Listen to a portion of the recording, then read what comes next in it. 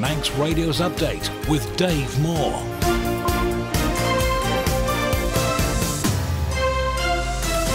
The time is 5 o'clock. You're listening to Manx Radio. I am Dave Moore, and this is Update. Welcome to the programme. Half an hour of the latest news in the Isle of Man, plus Manx sport, business and travel updates, along with the newsmakers in person. Coming up, a teenager's appeared in court today, accused of stabbing a woman in Peel. Meanwhile, 2 people have been arrested after what's been described by police as suspicious items at a property in Port Erin. And the island's electric vehicle charging network is being upgraded. That's all coming up in the next half an hour. But first of all, the Update news headlines with Chanel Saku. Faster Mai. A teenager has appeared in court today accused of stabbing a woman in Peel. Dylan Craig Minton of Carew Court has been charged with wounding the female victim with intent. Manx Utilities has announced plans to upgrade the island's electric vehicle charging network. The authority says the work due to begin next month will make the network smarter, faster and more reliable. And the Mountain Road has reopened following work to remove Manx Grand Prix racing equipment from it. The Department of Infrastructure has confirmed the route between Ramsey and Douglas is now fully open. Tomorrow's road closure will no longer be required. In international news, the Princess of Wales has revealed she's completed her chemotherapy treatment. Kate has made the comments in a video message in which she says her focus now is on staying cancer-free. The parole boards approved the release of a murderer who raped and stabbed a woman 60 times. The family of Joanne Tulip, who was killed in Northumberland on Christmas Day in 1997, says the decision's outrageous. And NHS staff and patients have been giving evidence about the impact of the pandemic on them and the health service. The third phase of the COVID inquiry is looking at how healthcare across the UK has been affected. Those are your headlines. News at 6. Thank you, Chanel. Looking at the weather now, cloud will gradually thicken this evening with the risk of a few spots of rain and a fresh to strong southwest wind. The wind's increasing strong to near gale force with rain by the end of the night. Rain at first tomorrow will quickly clear to leave bright or sunny intervals, but also the risk of showers later in the afternoon and evening. Fresh to strong west-northwest winds with a top temperature of 14 Celsius and sunshine and blustery showers on Wednesday, some of which may be heavy. A strong northwest wind and a highest temperature then of only 13 Celsius. Manx Glass and Glazing don't just do the big jobs. It's easy to repair broken greenhouse glass at Manx Glass and Glazing. For greenhouse glass cut to size, call 674 573. If you run a small business or just need more room in the back, Philshaw Vehicles has the perfect van or light commercial for all your needs and can sort out any finance. Based in the Tremode estate, view philshawvehicles.im or call 49 51 49. A great night's sleep got even better with Zed's Bedding Store. From quality Bell-Dorm bed linen and mattress protectors, fleece and woven throws to luxury duvets from the fine bedding company. Zed's Bedding Ramsey, next to Isle of Man Bank. SMS Trading, new and second-hand furniture, from flat pack to fully built. See our range at Unit 24, Gladstone Park, Ramsey. All-island delivery and man in a van service available. Call SMS Trading on 315 151 or find SMS Trading on Facebook. Visit Ramsey Craft Centre at Church Walk St Paul Square for beautiful yarns, fabrics, buttons, craft kits, patterns, in fact all you need for your craft works. Open Monday to Saturday. Visit Ramsey Craft Centre St Paul Square or find us on Facebook for opening times, news and offers. You're listening to the Isle of Man's quintessential daily news and current affairs roundup. Update on Manx Radio. And we begin with the news that a teenager has appeared in court today accused of stabbing a woman in Peel. And joining me live in the studio is news editor Tessa Hawley. Tessa, what can you tell us? So, Dave, this follows an incident in the west of the island last Wednesday. That was the 4th of September. Today, 17-year-old Dylan Craig Minton of Carew Court appeared before the Deputy High Bailiff at Douglas Courthouse. He's been accused of the offence of wounding with intent and of being concerned in the supply of cannabis. cannabis. We're aware, though, of the serious incident that took place in Peel last week near to the QE2 High School. Are these charges connected to that? They are. So the allegation is that the teenager went to a lane which runs parallel to Bluebell Close that evening and carried out the stabbing on the female victim. The prosecutor told the court today that it's the Crown's case that he stabbed her 8 times, saying she suffered significant wounds to her back, her groin, arm and abdomen. The court was told she was taken to hospital by a friend following the incident, where she then received medical treatment for her injuries. So, Tessa, what happens next? In court today, Mr Minton's advocate made no application for bail, which means the teen will be remanded in custody until his next court appearance. Now, under Manx law, people are treated as adults from the age of 17 and therefore go through the adult court process. However, due to the fact that he's not yet 18, Mr Minton has been remanded to the secure care home Cronk-Solish instead of the Isle of Man prison. An application to adjourn the case was granted, and he will next appear in court again on the 17th of September. You're listening to the Isle of Man's quintessential daily news and current affairs roundup. Update on Manx Radio. 2 people have been arrested after suspicious items were found at a property in Port Erin yesterday. More than 60 homes were evacuated while police responded. Amy Griffiths was there this morning. Amy, tell us what you know so far. Well, at around 4 o'clock yesterday afternoon, police cordoned off a property in Kirkbeg in Port Erin after suspicious items were found there. After those items were found, specialists investigated the site and made the decision to evacuate all residential properties within a 100-metre radius of the scene. Police have told Manx Radio that 61 homes in total were evacuated as a precautionary measure. A rest centre was then set up by the Methodist Church for those that had to be evacuated, where people could have shelter and also be able to get any support they needed. Eyewitnesses on the ferry from Liverpool last night also say the sailing was delayed to allow a specialist bomb squad from the UK to board and attend the scene. Russian MHK Michelle Hayward, who represents the constituency, also took to social media to say the bomb squad were on the way. Police confirmed that they and specialists from the UK attended 2 addresses following concerns, the one in Kirkbeg and also another in Port St Mary in the Cregan-Lee estate. They've assessed the threat posed and say there is no longer an existing threat to residents in the vicinity, and anyone evacuated was able to go home in the early hours of the morning. And I think we understand there have been arrests. That's right. 2 people have been arrested by armed officers in Port St Mary. We haven't yet been told what they've been arrested on suspicion of, though. And while police continue their investigation, the public's being asked not to speculate. So when you were in Port Erin this morning, what did you see? Well, it was all really quiet by the time I got there. I went to the Methodist Church to see if anyone was still there, but the curtains were open and the lights were off, so it looked like anyone who had used the rest centre had already made their way home. I did see one lonely police van drive by, presumably heading home after a long night though. And I went round to the Kirkbeg estate. Again, all was quiet. There was still a police van in the drive of one property, but otherwise you'd never know anything had happened there. Amy Griffiths, thank you. You're listening to Update. This is Manx Radio, and the island's electric vehicle charging network is soon to be upgraded, with work starting next month. The announcement from Manx Utilities comes as the authority also confirms a change in provider.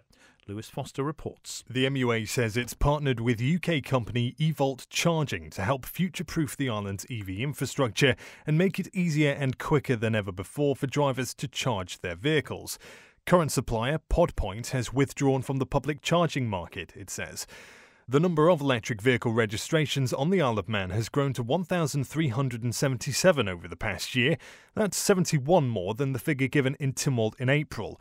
There are currently 133 public charging points on the island. The work will start at Manx Utilities headquarters at Ballacottia, the Comis Hotel and on Loch Promenade.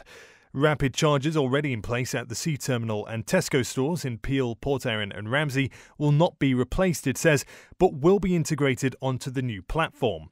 During the work, the majority of existing single-phase 7-kilowatt charging points will be upgraded to 3-phase 22-kilowatt units where possible. John Wannenberg is the chair of the Manx Utilities Authority, and he told Lewis the work should turn around quickly. It starts next month. We should hopefully be completed by the end of this year. So it's a fairly quick transition. And like it says here, there are over 1,300 vehicle registrations currently on the island. Not everybody will have a private charging point, as it were. So what if somebody's, say, go-to charging point, public charging point, is out of action? How will they know? There'll be a 24-hour number on the tower. So every single charging point will have a free phone number where the user can get hold of them. You're describing this as future-proofing the network. How long do we expect this upgrade to last for until, say, the next upgrade is needed? Well, time will tell, but I mean, this is going to be, this is really a robust infrastructure development for us. It's enhancing our capacity. It all depends. I mean, if tomorrow we get another 2,000 EV cars, it'll be different. But I would imagine at least 3 years we get out of this. So how much is this upgrade costing, and how much does it cost each time the network has to be upgraded? Well, obviously, each time you upgrade it, there's more to upgrade. So I would imagine that would be the best part of £100,000 to do this. But it's not just straightforward. We will be getting some sort of form of compensation from PodPoint, who are exiting the market. They're going to focus purely on the home market. So there will be an arrangement which we'll come to with them as to how much they will help us towards the cost of that. Lewis, at the end of the day, infrastructure costs, and we've got to invest in our infrastructure. The chair of Manx Utilities Authority, John Wallenberg, talking there to Manx Radio's Lewis Foster. We now move on to business. And Entain plc announced today an improved performance in the UK and Ireland has helped deliver a better than expected performance so far in the second half of 2024. The Isle of Man-based betting operator, which owns Ladbrokes and Coral, said the improving momentum delivered during the second quarter has continued, with online net gaming revenue growth during the second half of 2024 to date ahead of their expectations. Meanwhile, UK and European stocks rose today, overcoming last week's bearish sentiment. Wall Street's main indexes climbed this afternoon, recovering from a week of significant losses as investors stayed hopeful for a soft landing for the US economy before an important inflation report later this week. And this week in the US, two significant inflation reports are scheduled to be released, which may influence the Federal Reserve's upcoming interest rate decision. Oil climbed today as an impending hurricane near the US Gulf Coast contributed to a rebound in oil prices after significant losses the previous week. And gold prices increased today due to growing anticipation of a Fed Reserve interest rate cut next week, while investors looked forward to the US inflation report for more insight into the potential magnitude of the cut. Let's go on to the markets. The FTSE 100 is at 8266. That's up 1.03%. The Dow Jones at 4702, up 0.88%. And the Nasdaq at 16740, up 0.29%. At the exchange rates, the pound against the dollar, 1.307, and against the euro, 1.184. In commodities, gold is at $2,495. That's down 0.06%, with Brent at $71.48. That's up 0.01%. I'm running late again. Do you know where I put my car keys? In the fridge. Where's my phone? Under the dog basket. Bye. You haven't forgotten that we're seeing Ramsey Crookall later? Oh, no, of course not. 5 p.m, is it? 2:45. I'll be there. Life is busy. That's why Ramsey Crookall's team takes time to help you make a mindful investment decision, considering all the options, giving you full control of your financial future. Less stress, more assurance. Forgot to put my shoes on. Oh. See how we can make your money work for you. Call 717171 or visit ramseycrookall.com. Licensed and regulated by the Isle of Man Financial Services Authority. You're listening to the Isle of Man's quintessential daily news and current affairs roundup. Update on Manx Radio. A former MHK says government's done nothing about the housing crisis on the island and claims it's gone backwards since the general election 3 years ago. Peter Carron, who represented Onken and is a former leader of Liberal Vannin, has reiterated calls for restrictions on new homes being sold to off-island residents and wants government to launch a part equity mortgage scheme to help first-time buyers. The reality is there are solutions, there have been solutions, but the problem you've got is you've got to get people in Tynwald to actually address it. We need a proper part equity mortgage scheme where we don't create more inflation into the capital basis of the property market as it is now, as it's actually counterproductive, and it's creating a social cancer. We need to be bringing into the planning process use and ownership. No one would object to people building houses in the countryside if we knew they were actually going for nests and not nest eggs. And what we need to do is, in use and ownership, we need to develop the strategy of where we have certain houses soiled as far as the commercial ability, but not the quality. I mean, we look at these first-time buyers' houses, all right for people like me, sad old bachelors. But if you've got a wife and kids and you've got your kitchen in your living room, you're living on cheek by jowl, hardly any back garden, this is not how we should be looking after that generation. They're the generation we need to be investing in. And the answer has to be, in planning, 20% of all new applications should be with restrictions on they've got to have Isle of Man worker status. They can't own it if they own a second residential property, and they can't rent it out. And I think there should be a load of more land released if it's on that basis, in order to bring the market to a reasonable conclusion than it is at the moment. Because the danger will be the economy's going to collapse because there's no fiscal control over this lot as far as deficit spending. And what we're going to end up is a repeat of what we saw in the 70s. Few rich pickings were given by the rich, and the poor got just left with lots long-term debt and liability. Manx Radio Travel, driven by Quayside Tyres and Service Centre. Before we look at the travel, just a reminder, you can hear the full interview on the latest episode of Perspective with Phil Gaughan, which can be downloaded as a podcast at manxradio.com. Right, on to the travel, I should say. We'll start with sailings, and the Manannan is due to arrive into Douglas tonight at 10 o'clock on time. It's due to leave Liverpool at 7:15. However, the Manxman sailing that's due to leave Douglas at 7:45 at the moment, there's a question mark over it. Due to the forecast adverse weather, it is subject to possible disruption or cancellation, and a final decision will be made by the master at 5:30. That's just under a quarter of an hour from now. And if there is a knock-on, that will have a knock-on, of course, for the return from Heysham. So we'll all wait to see what happens at 5:30. Going on to matters at Ronaldsway, and in terms of departures, the 5:15 flight to the Logan Air service to London City was due to leave around about now. It's been delayed until 5:50. The Liverpool EasyJet flight, which was due to go at 5:20, is now going at 5:50. However, Logan Air's Liverpool is going at 6 o'clock on time, and their Edinburgh flight, which is due to go at 5:50, is also on time. Gatwick showing 8:05 departure on schedule from Ronaldsway. That's the EasyJet service. And in terms of the arrivals, the Liverpool EasyJet, which was due in a few minutes ago, should be in around 5:25. Everything else, the 5:25 in from Manchester, Logan Air. The Logan Air due in at 7:25 from Edinburgh. And the Gatwick at 7:25. The EasyJet flight are due on time.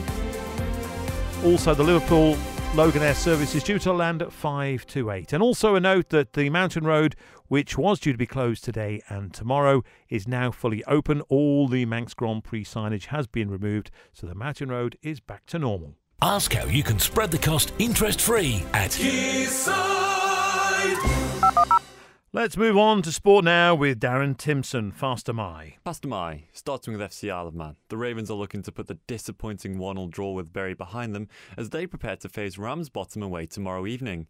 Saturday's goalscorer Sean Doyle says, well, it wasn't quite the result they wanted, it certainly wasn't all bad when it came to the team's performance. Work rate, character, togetherness as well. It's something that I think that we can pride ourselves on. So there's a lot of positives to take. Got to look forward to Tuesday because we don't have time to sort of look back and feel sorry for ourselves. Isle of Man athlete Regan Corrin has broken yet another Manx record in athletics after competing at the Southport Waterloo Open. The rising star cleared a height of 2.13 metres in the high jump to break Martin Aram's IOM under-20 record of 2.1 metres, which he set in 2001. The performance is still yet to be ratified by the European Athletics Association. However, if the result does get confirmed, Corrin will then move up to first in the European under-18 rankings by 2 centimetres. The rugby season began for Douglas and Vagabonds this weekend as both teams suffered defeat in their openers. Vaggers went from being 8-5 up to losing 31-8 at the hands of Ormskirk on Saturday in the county's 3 ADM Lancs Cheshire. Douglas were beaten by Waterloo 33-0 in the Regional 2 Northwest. In football, Corinthians have taken the top spot in the Canada Life Premier League after they beat Ramsey 3-0 to continue their winning start to the season. And finally, Michael Dunlop has been honoured today for his achievement in winning 29 Isle of Man TT races. The 35-year-old received an award at Parliament Buildings in Belfast, and the reception was hosted by Northern Ireland Communities Minister Gordon Lyons. Dunlop broke the record of most wins at the Isle of Man TT at this year's event, surpassing the total set by his Uncle Joey. This is Manx Radio, you're listening to Update, and we move on now with a two-day conference getting underway this week to highlight the issue of domestic violence in the Isle of Man. Hosted by Victim Support and the Domestic Abuse Forum, the event aims to empower people and raise awareness about the work being undertaken in the island, and it starts this Wednesday. Their Chief Executive is Lorna Trevethyn. Domestic abuse is a big issue on the island. I know the police see on average about 2 referrals a day, and obviously we have high numbers as well, and not all of those are reported to the police. So we wanted to showcase what support's available on the island, what the referral pathways are, so we'll be talking about that. But actually then we thought, well, there's some high profile people who've been affected by domestic abuse in one way or another. So we've managed to secure David Challen, whose mother's murder conviction was quashed following legislation changes in the UK. And we've got Natalie Collins, who's a domestic abuse survivor and has turned that into a positive thing, and is actually the creator of Own My Life programme, which is run on the island through Space for Action, which is one of the forum members. Diana Parks, CBE, obviously founder of the Joanna Simpson Foundation. That was because her daughter Jo was murdered by Robert Brown. So she'll be talking about her experiences. And we've had a great take-up for both days. The Domestic Abuse Day is pretty much full, and there's a few tickets left now for the Victim Support Day, but we're providing lunch, and it's just a celebration, the second day more so than the first day. But we don't want it all being doom and gloom. We want to really showcase the seriousness of domestic abuse and the impact it can have. Victim Support have held conferences in the past, but domestic abuse is becoming more and more into the fore. People are starting to talk about it more, like we did with menopause a few years ago. We want to kind of bring it into the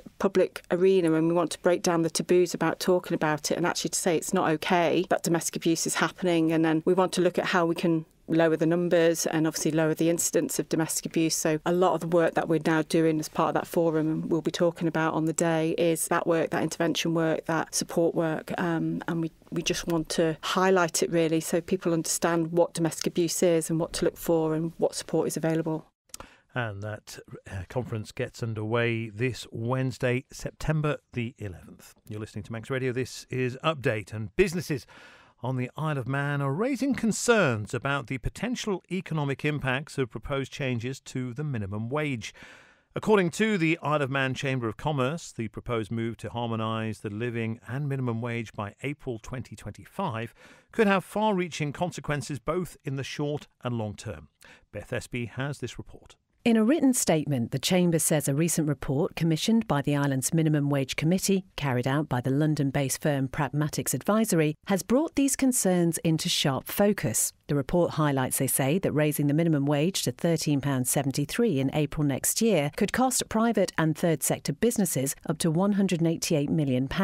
While there are potential benefits, they say, the Chamber warns of significant challenges that could threaten the economic stability of many businesses. The proposed increase represents a 28% rise from the 2023 minimum wage rate of £10.75. The Chamber says, to put that in perspective, the rise is approximately 14 times higher than the current inflation rate, which hovers around 2%. They believe such a rapid increase will put the island's businesses at a competitive disadvantage, potentially, they say, leading to layoffs, reduced hours, or even closures. The Chamber of Commerce acknowledges the good intentions behind the government's push to raise the minimum wage. CEO Rebecca George says, "We appreciate the commitment of Tynwald and the Isle of Man government to support lower paid workers. However," she says, "there are widespread concerns about the proposed timeline and its potential economic ramifications." The Chamber is urging the government to reconsider the April 2025 deadline and explore ways to provide support to businesses facing increased costs. They suggest a more gradual approach to the wage increase, allowing businesses time to adapt and prevent sudden economic shock. While the Chamber recognises, they say, the potential benefits of a higher minimum wage in improving living standards, they emphasise the impacts on the Manx economy that will vary, they say, across different sectors. They conclude that while the intention to harmonise the minimum and living living wages aligns with broader social policies, the proposed timeline and scale of the increase could have unintended negative consequences. They're calling on government to reconsider the approach to ensure what they call a balanced, sustainable path forward for both businesses and workers on the Isle of Man. Beth Espy reporting. To mark the Isle of Man Arts Council's 60th anniversary next year, £100,000 has been ring-fenced for arts projects and events. The Arts Development Officer is Martin Kane. It's for people to come to us with new ideas for events, basically something that's not happened here before, or a new take on something that might have happened here before. Maybe events that have been put into new spaces, new areas, new parts of the island that don't usually get big events put into. It's a fund that is £100,000 in total. This is basically an additional source of funding. What happens at the moment is that if you have an event that you want to put on and you charge tickets for the event, Arts Council's mechanism for this is called an underwrite. You would say, well, it's going to cost me £2,000 to put the event on, but I actually think I'm only going to sell £1,000 worth of tickets. So I'm going to make £1,000 loss. And what Arts Council do at the moment is they will underwrite the event to that £1,000. So you can put the event on and you don't lose any money. You don't make any, but you don't lose any. What we've decided to do for this 60th anniversary in this extraordinary event fund is treat it more like a grant. So you can say, my event is going to cost £2,000 and you can apply for all of the costs of the event. And then when you sell your tickets, you keep the money, you keep the ticket money. The idea being that you will then reinvest that back into maybe the same event a following year, or a new version of the event, or something else creative to benefit the island.